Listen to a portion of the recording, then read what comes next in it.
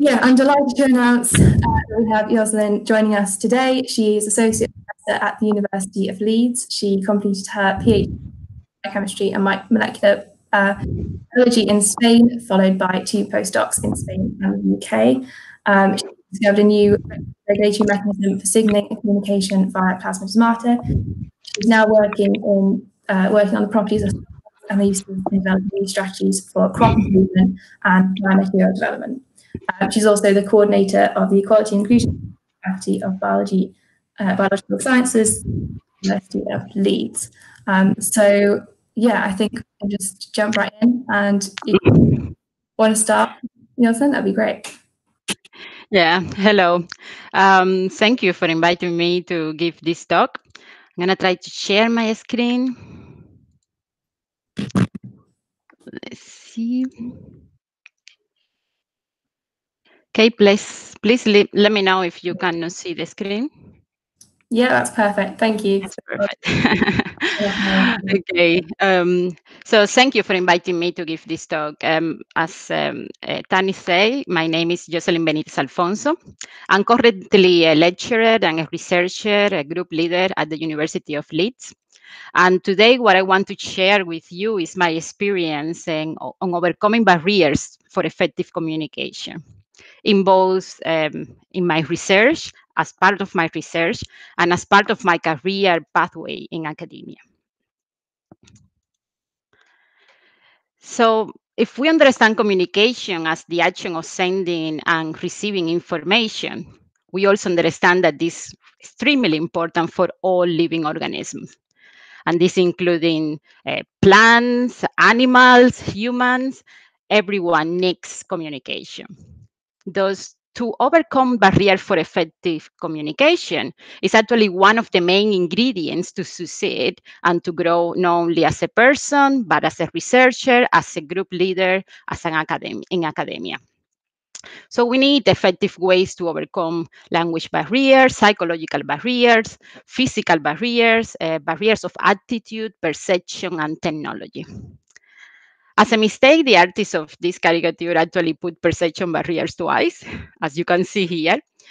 And I wonder if it actually was a mistake, because I think that perception barriers is potentially the most difficult barrier to overcome. Various people perceive the same things differently, including us.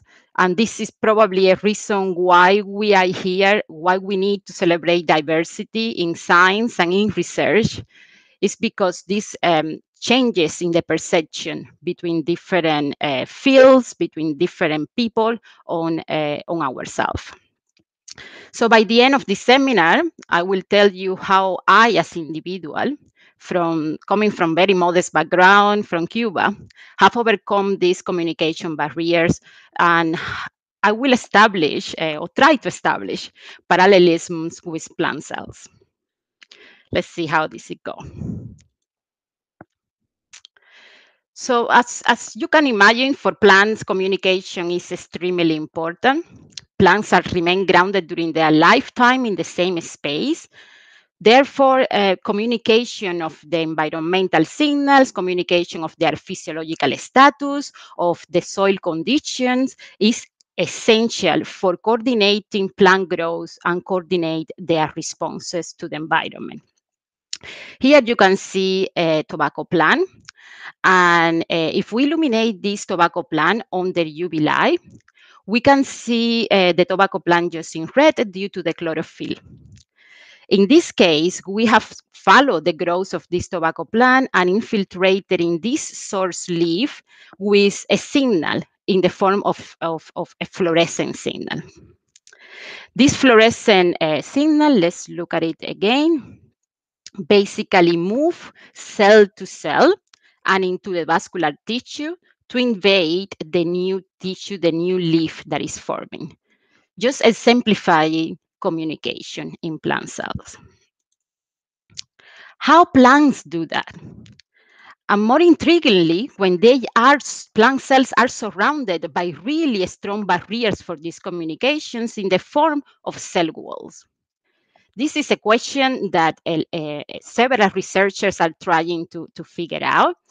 And in the case of this plant and this specific signal, which is actually a virus, we know that these barriers or plant cells are overcoming this barrier by targeting specific microdomains within these plant cell walls. These microdomains allow the virus or the signal to move from one cell into the neighboring cell, facilitating in that way the communication of this signal across the whole plant body. If we look more closely to these microchannels, we can see this type of structures. These structures are traversing the cell wall, are named plasmodesmata, and allow not only the transport of small molecules, but also of large molecules such as protein and viruses. Plasmodesmata are strongly regulated throughout development, and their function is essential for many biological processes such as flowering.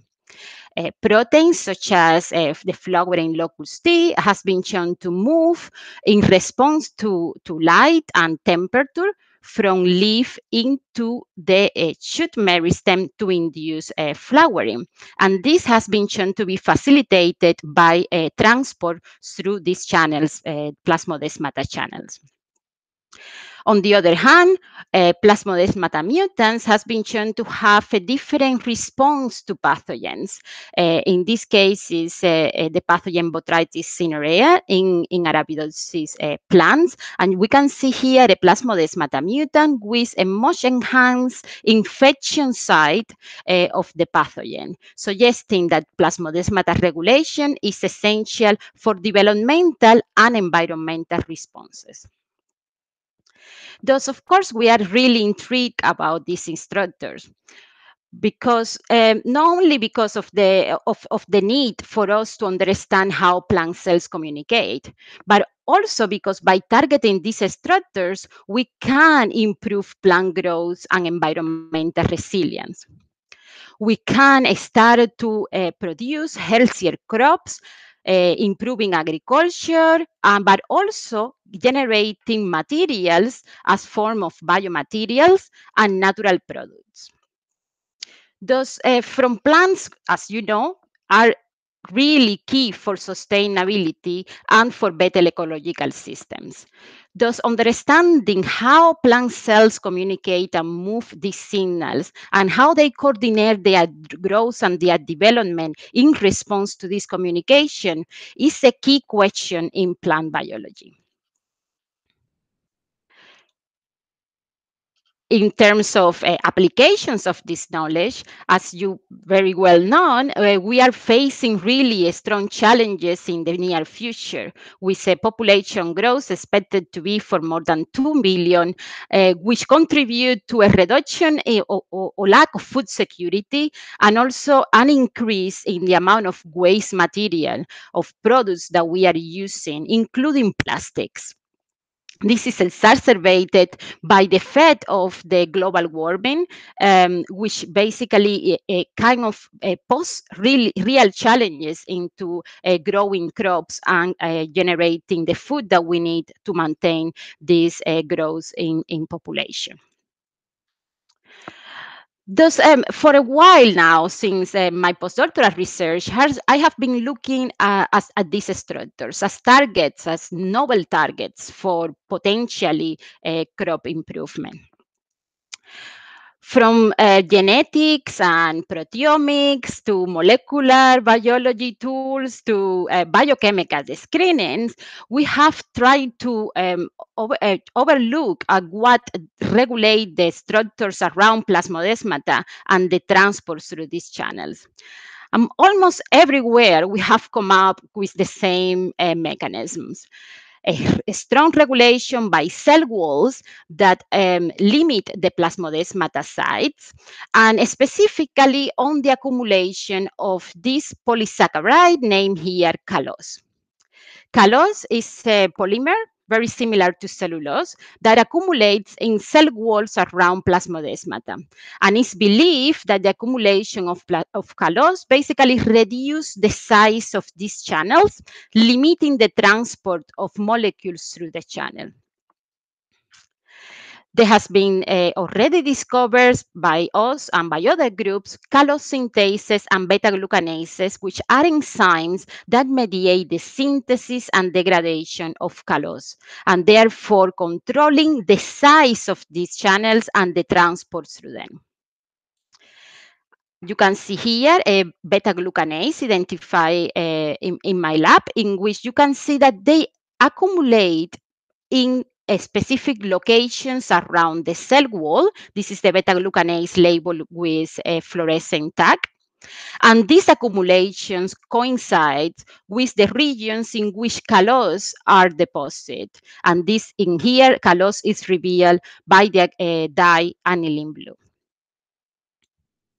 If we use callose synthases to induce callose deposition, we can see that we can have a real effect. Here is aniline blue again in a cell wall.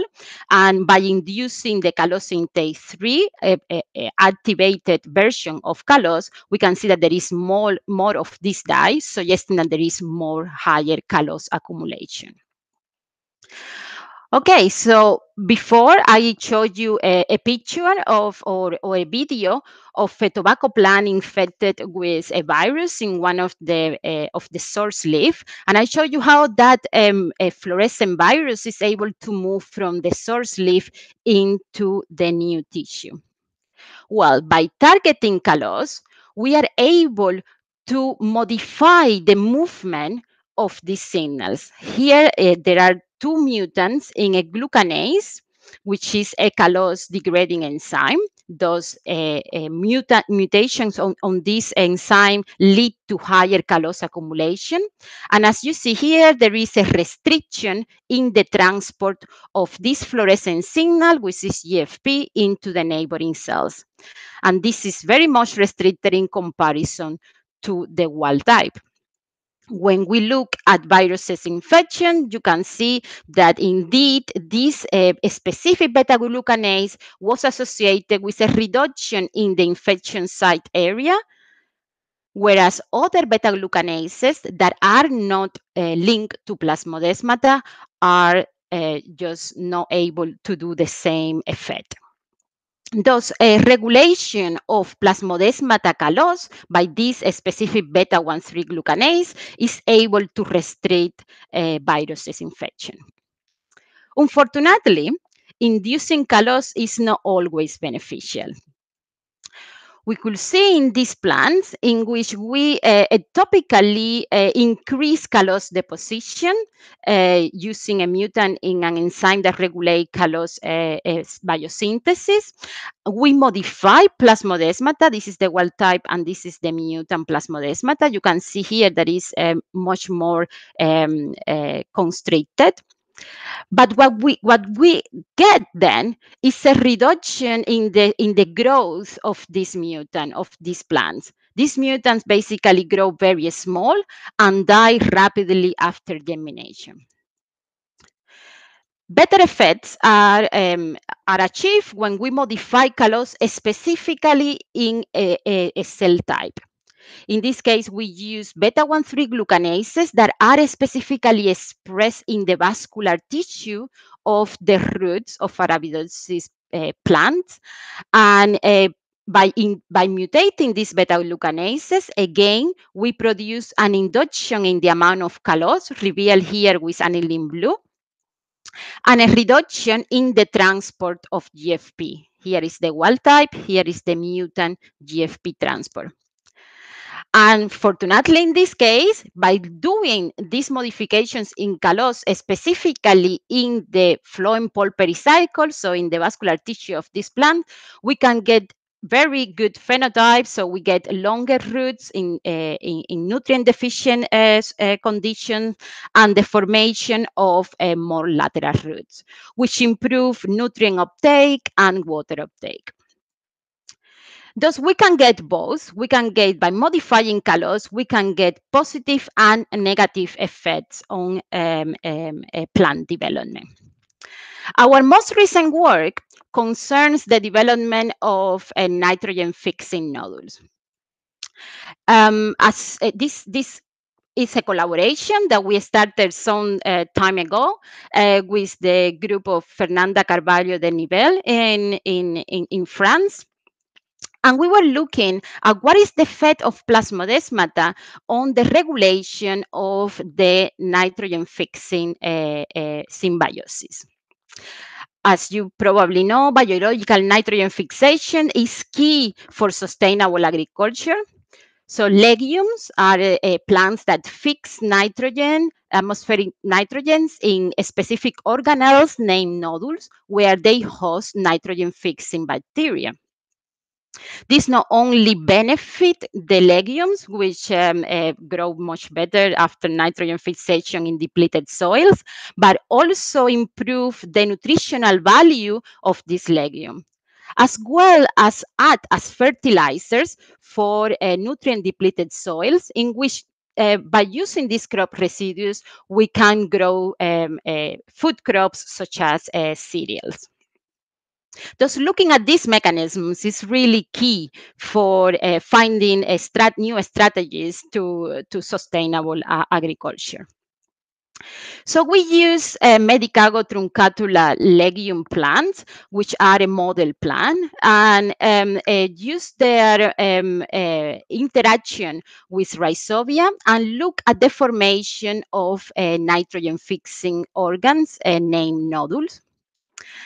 And by looking at this interaction, we could identify beta-1,3 glucanases enzymes that are involved in the formation of these nodules.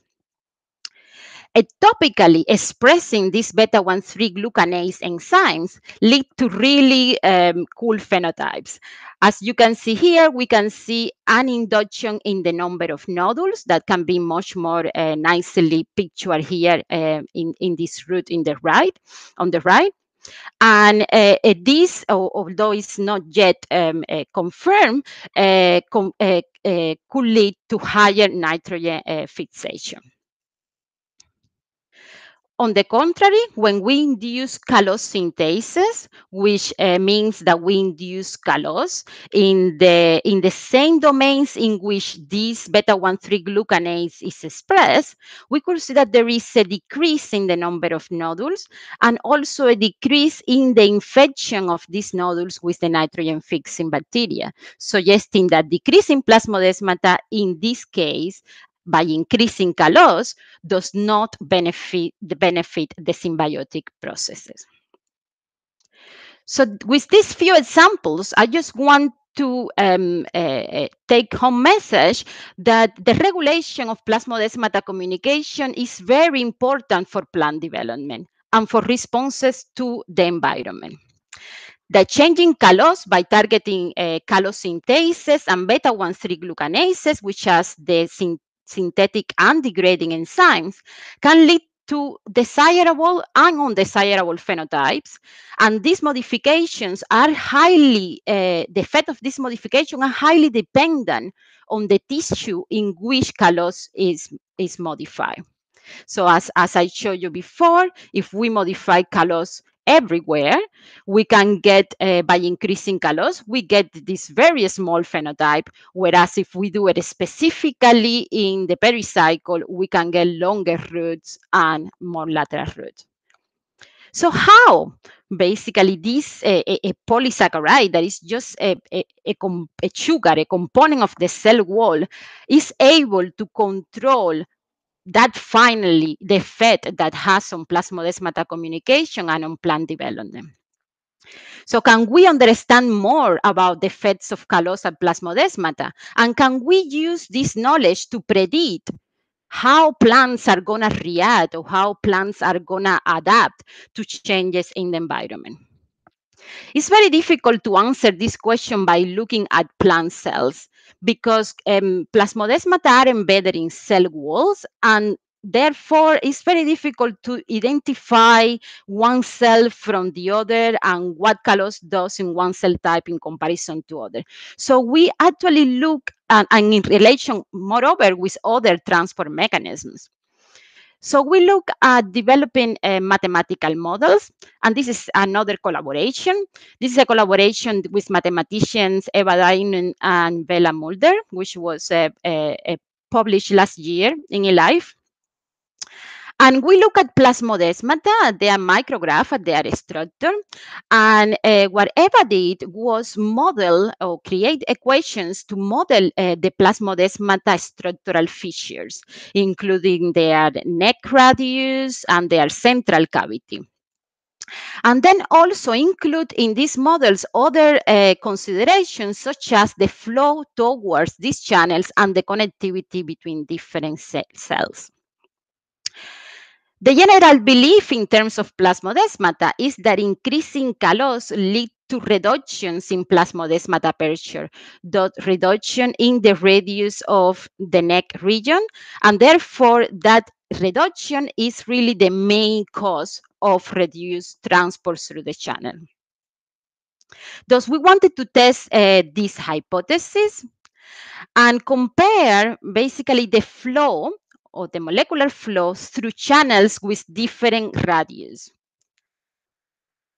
by looking at the molar flow rate and the particle residence time.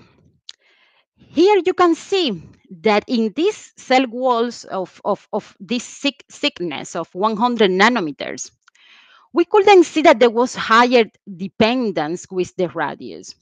So basically, the increases in radius rapidly saturate the capacity of increased radio and increased molar flow rate very rapidly saturates. So increasing radium over these 18 nanometers are not any longer much better for transport through the channel. This completely changed when we double the cell wall thickness. So in thicker cell walls, then the dependence to the radius of the plasmodesmata is much higher, suggesting that actually in thicker cell walls, the accumulation of kalos, the reduction of radius might have a bigger effect in the flow through the channel, here shown in red. So in summary, or in brief, part of this study, and I encourage you to look at the full articles, we suggest we look at different structural features, but part of this study showed that the effect of plasmodesmata radius on transport depend highly on how thick the cell wall is. And this is basically a feature of which cell type we are looking at.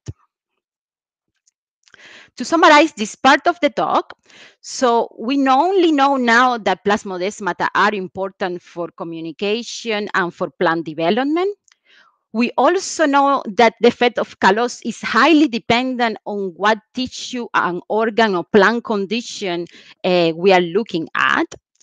And now, by using molecular models, we can justify also the fact that the effects of changes in plasmodesmata radius, driven potentially by kalos, depend on cell wall thickness.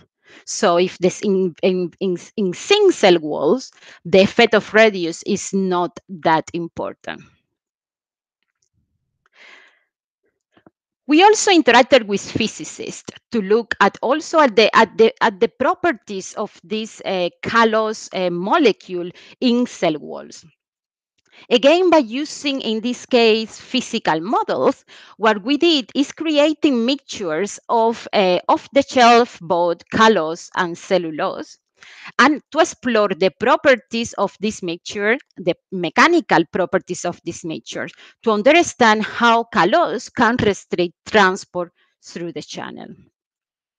These mixtures of this polysaccharide were made in ionic liquid, which is basically a solvent for this type of polysaccharides. And one of our first surprise was when we look at these mixtures on their NMR. And then we see that basically the properties of cellulose change with the concentration of kalos, as expected. But these changes were not linearly correlated. So more kalos doesn't mean that there is more diffusion in this case, which is the properties that we are looking here. But there are some irregularities in this pattern, suggesting that callose and cellulose interact at certain concentrations. To look more further into what is the effect of these interactions between callose and cellulose into the mechanical properties of the cell wall, we approached this by creating hydrogels. We basically reprecipitated the polymers from the ionic liquid solution using water to create this type of gels that we can now test mechanically using different techniques. Our main hypothesis was that callose basically kind of stiffen these walls. So although it can or it cannot change the radius, for sure what it changes is the transport through the channel by don't allowing the flexibility of the channel to accommodate for the transport of large molecules. That was our initial hypothesis, which was basically rejected. We tested with FM nanoindentation and a textural analyzer to identify the changes in the stiffness and the plasticity of these hydrogels. And to our surprise, we see that when increasing callose, the stiffness of this hydrogel reduced, kind of contradicting our initial hypothesis that stiffer or more rigid cell walls due to increases in callose restrict transport through the channel. This new evidence or this new assay basically suggests that the mechanical properties of callose and their role in regulating the transport through the channel depend on interaction with cellulose, which again posed the question if this was related with cell wall composition. As I said before, cell wall composition is changing between different cells, and we already have seen that the effect of callose is highly dependent on which tissue, organ, or plant condition we are presented. We also show that this is highly dependent on cell wall thickness. So the effect of callose depends on how thick is the cell wall that we are looking at by mathematical modeling. And now we add the fact that the mechanical properties of callose are also modified by cellulose. When I think about cell wall composition, I'm not thinking only about cellulose. When we look closely at plasmodesmata, we can see, and these are immunolocalization used with antibodies against different colors, different cell wall polysaccharides. And we can see that in these structures, there is not only callose, which is here stained in green, but there are also accumulation of other types of cell wall polysaccharides. In this case, I'm showing as an example unesterified pectins, which don't directly colocalize with callose, but actually surround the regions in which callose is acting. How these other polysaccharides are affecting the properties of callose is topic for a completely different seminar, and we don't really have the full answer to that question. We also know that when we modify callose by inducing callose with callose synthesis or reducing callose by using callose degrading enzyme beta-1,3 glucanases, we not only lead to changes in callose, but to lead to changes to another cell wall polysaccharide. In this case, are shown as an example, xyloglucans. We can see that increasing callose increase highly the amount of xyloglucans that are detected using antibodies against this specific polysaccharide. The cell walls change when callose change. Therefore, we cannot interpret the properties of callose by looking only at by looking only at callose alone. But we need to actually identify these properties within the context of the cell wall in which they are embedded. All these studies, what it shows very clearly is that we still have a lot to learn about plasmodesmata. We need to understand all the aspects that control their regulation. And only then is when we are going to be able to use it as targets for crop biotechnology, or even as sources of strategies or initiative to create new biomaterials that could substitute bioplastics. And this can be only done by mixing different fields. I have shown you evidences of interactions, or how we can use mathematical models into understanding or dissecting the questions on the role of plasmodesmata in cell-to-cell communication.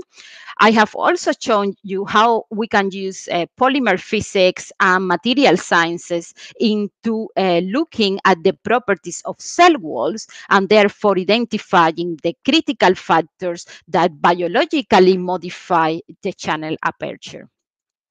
Those cross disciplines are essential in every piece of the work that we are doing. And talking about cross-discipline approaches, recently we have established collaborations with another group, the group of Ika Hilariuta and Mark Bordon in Cambridge, where we're starting to investigate the effects of increasing callose on wood.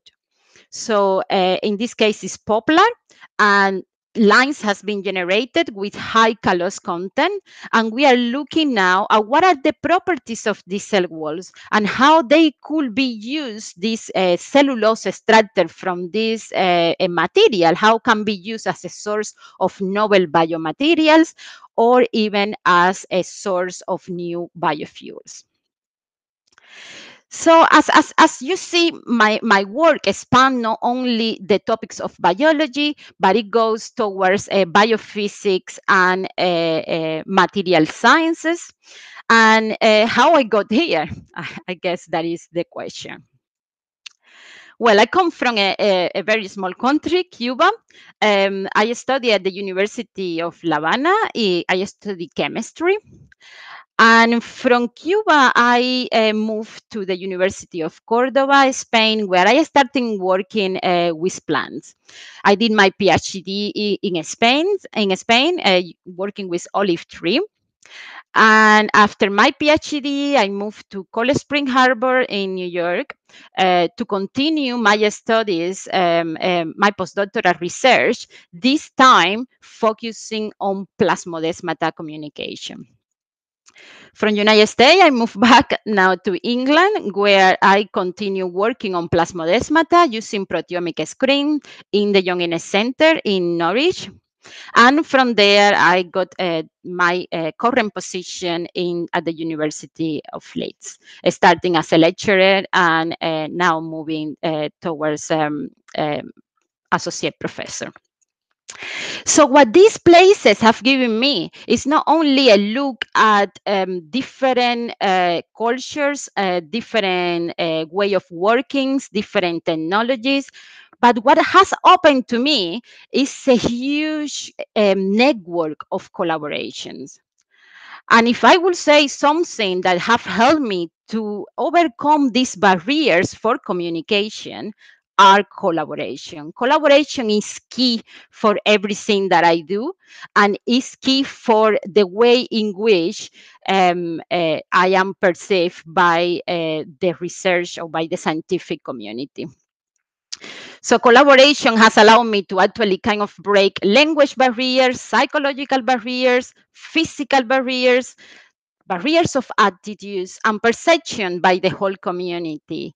And if something kind of come from me in terms of at the personal level, is that we should exploit more these ways of collaboration to actually get and embrace a new ways and new ways to looking at questions in biology, in conservation, in biodiversity, so that we can get more step forwards towards solving these questions. So with that, I want to just thank the people that really did the work and my collaborators, which kind of are many. I want to thank a lot of the funders. The Liber Hume Trust has been really instrumental for the work that I have described here, as well as EPSRC and other funders.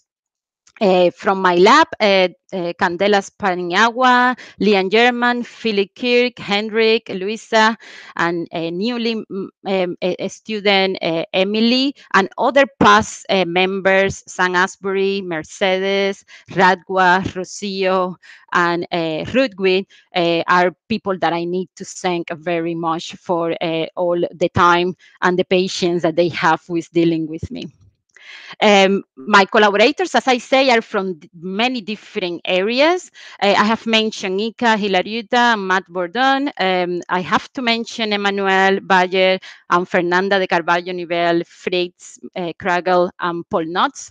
These are more from the biological side, but I have a lot of collaboration in physics with Mike Rees, Tatiana Butova, Simon Connell, in math with Veronica Greenison, Eva Dinon, and Bella Mulder, with companies such as Futamura. So basically a huge, and this is not a exhaustive list of collaborators.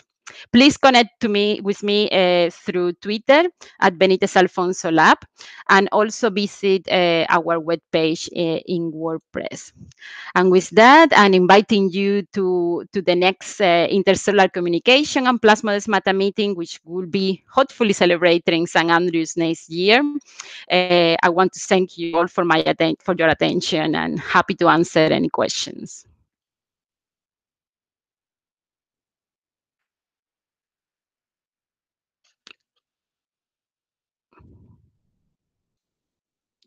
And that's it from me now.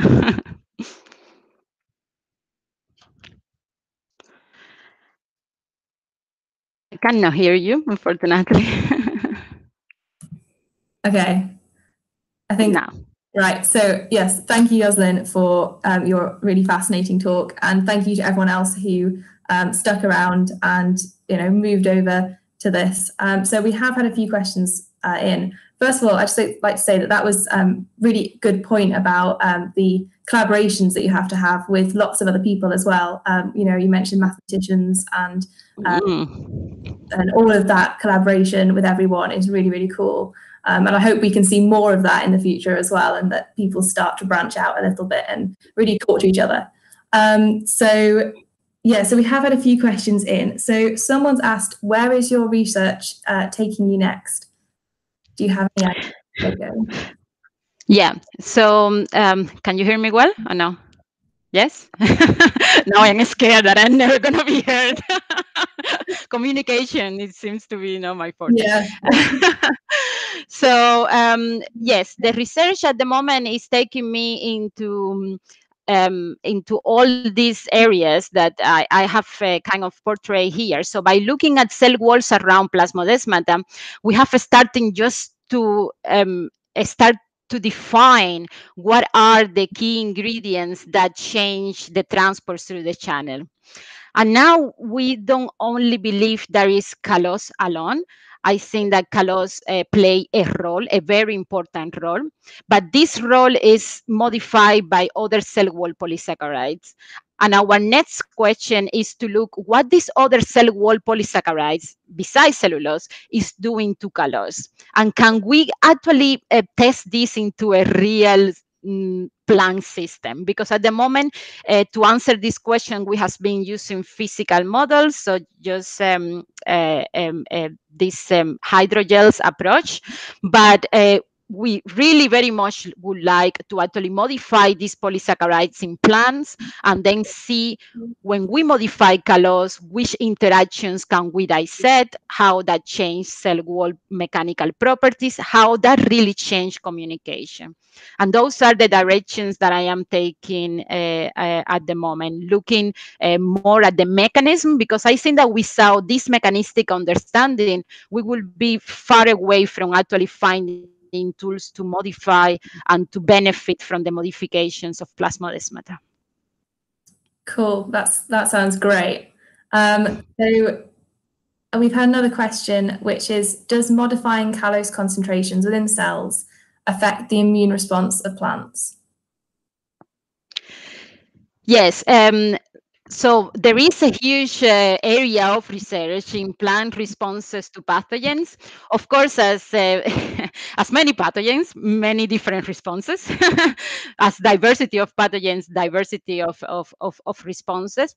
There are insights into immune responses affected by plasmodesmata. I cannot say that is directly or indirectly due to callose deposition. We know that there are receptor-like kinases that are located at plasmodesmata and that perceive these pathogen responses, pathogens attack, and trigger signaling pathways that modify the signaling between cells. We cannot say that this is specifically due to changes in callose. Callose might be a trigger for uncompatible responses that lead to basically cell isolation and cell death. It might not be the trigger for transmitting the signal. Okay, thank you. So we've got a couple more that before we finish. How would the introduction of differing amounts of callose in tissue improve plants for fossil fuels? I'm sorry, you got caught in the middle. How they want? How would the introduction of differing amounts of callose in tissue improve plants for fossil fuels? Okay, so for biofuels, so this is okay. Maybe so it's still a work in progress, and I cannot reveal completely what the outcomes is because it's not exactly my work. But yes, callose interaction with cellulose, as you can imagine, lead to different organization of cellulose, different crystallinity in the cellulose, and different interaction of cellulose with other polysaccharides. Thus, digestion of cell walls in the form of saccharification, which is what leads to the production of ethanol and biofuels, is very much changed with the changes in callose. And this is obvious just by thinking about the interaction between callose and cellulose, but also between cellulose and other cell wall polysaccharides in the cell wall. Thus, again, it's very preliminary information at the moment, but we think that there is a route there to improve saccharification and improve in that way the production of biofuels from plant cell walls. Cool. Amazing. Okay, so we've got maybe one more. Will the ability to modify the flexibility of plasmodesmata convey any positive attributes to crop plants under future climate changes? Yes, as I say, this question is quite kind of complicated. Yes, we can modify plasmodesmata, and at this point, we know that when we do that, as I show, we can get very diverse responses and very diverse changes. It is important for the transport of molecules that lead to developmental phenotypes, such as the growth of roots, the growth of meristem to produce flowers, but it's also important for the interaction between plant cells and pathogens. Thus, the important question here is, yes, we could do this if we are able to modify in a specific way. The thing is, at the moment, we don't have the tools or the knowledge to target plasmodesmata specifically in a specific cell type and against a specific trigger, against, for example, against a detection of a specific pathogen.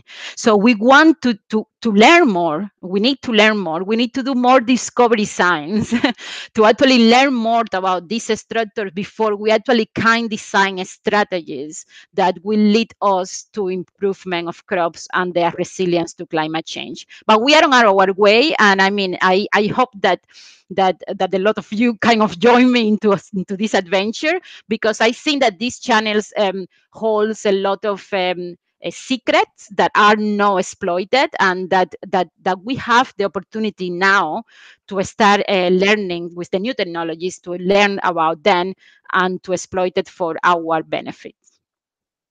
Cool. That sounds like a really interesting direction for future research then as well. So yeah, we're going to have to wrap up there. I'm sorry if the people watching can't hear me.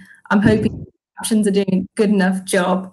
I wasn't expecting to have to live stream last minute. So once again, thank you everybody who stuck around and was okay with that technical difficulty that we came across. That was the first of the Biodiverse Festival and hopefully the last. And thank you again, Yoselin, for joining us today. Thank you for inviting me. This is a wonderful opportunity to expose the science as well of a diverse community. Yeah, definitely. Yeah, that was really interesting area of research as well. So just before we finish, we will put up the recorded version of this, which is why we did record, onto YouTube as soon as we are able. So if you didn't catch everything, you can go back hopefully tomorrow and be able to watch the full recording without any of the technical glitches that we had. So I think we're going to end there. Thank you everyone for joining us, and thank you again, Yoselin, as well. So I will end this now. Okay, bye.